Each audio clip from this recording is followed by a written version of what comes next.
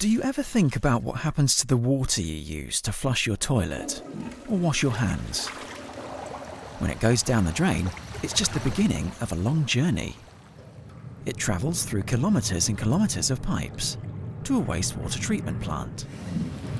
There, through a series of filtration and purification steps, the wastewater is separated into clean water, which is released back into the environment, and a wet solid residue called sewage sludge. This muddy material is actually mostly water, but the solid part is rich in organic material and valuable mineral salts, which makes it great fertiliser. Unfortunately, it also contains everything else that is put into our sewer system, which includes medical, chemical and industrial waste, heavy metals and microplastics.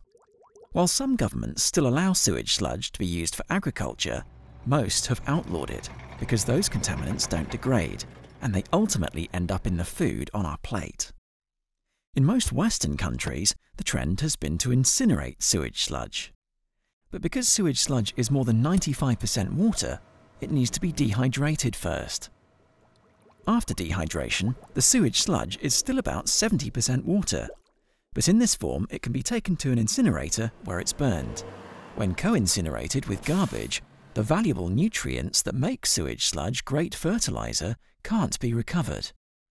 It's also an expensive process that generates tons of pollution, all from material that is mostly water. Trea-Tech is bringing a space-efficient and sustainable technology to convert the sewage sludge into energy, fertiliser and clean water, directly to wastewater treatment plants. Using a carefully controlled, high-pressure and temperature process, we can continuously treat sewage sludge and recover valuable byproducts. First, the sludge gets processed through our innovative system to recover mineral salts, which are rich in valuable phosphorus, a non-renewable resource that is running out. The liquid waste is injected into our integrated reactor, where the organic material is fully converted into renewable gas. We then recover the ammonia, an essential component for food production, from the processed water. Finally, with all byproducts recovered, we can safely discharge the purified water into the environment.